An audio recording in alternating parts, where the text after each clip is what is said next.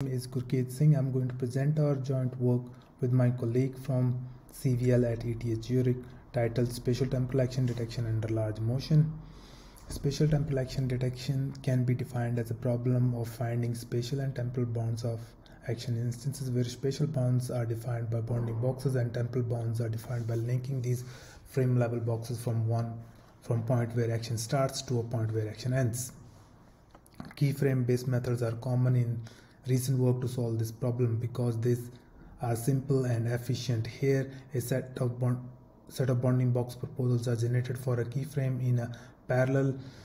Spatial temporal features are computed using a 3D backbone network. Proposals are then used to extract feature by replicating proposals in time direction, resulting in a feature accumulated of each proposal in a cuboid shape. However, such a cuboid would fail to accumulate meaningful feature when there is a large motion present because spatial location of an actor changes drastically over time, which cuboid would fail to cover. Large motion in actor's spatial position can occur due to a large camera motion or due to a fast action. Example, pike jump action on the right occur in a less than 1 second of time. We define an actor motion with intersection over union time between the boxes of a tube at a fixed time scale. The action having a large motion would present in a lower intersection over union over time, and slower action would maintain a higher intersection over union. Using such a definition, we can measure motion present in various action detection data sets. Here we show cumulative density function of intersection over union measurements on a training sets of AVA, UCF24 and multisports dataset. Plots indicate that multisport datasets a large number of instances with a large motion, hence ideal for this study. We ask ourselves if early tracking would help. We hypothesize that it would help to accumulate accurate feature, but it could also generate unstable feature if tracking is not so good. As a result, we proposed a track where action detector. Given input clip with frames, we extract features using video network and in parallel per actor tracks from an offline tracker.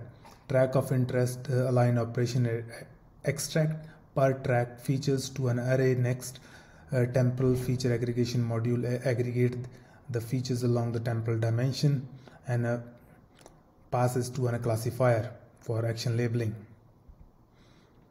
We tried various temporal feature aggregation modules. Some of them worked, some of them did not result in stable training. Here we show frame level results on multi-sports datasets split based on motion categories, and we compare our method with the baseline. Our method outperformed cuboid based baseline by large margin, especially in cases large motion instances. Gains in large motion instances are almost twice that of gains made on small motion instances. We see similar trends on video level action tube detection and UCF24 dataset. Our method outperformed baseline by large margin across the board. Finally, our method outperformed all other state-of-the-art approaches on multi-sports, including last year's challenge winner. We submitted our result on test server and we won this year's challenge comfortably in October 22. We also observed similar trends when it comes to qualitative results. I would like to conclude that our proposed track-aware feature aggregation accumulation helps in action detection, especially for instances with large motion.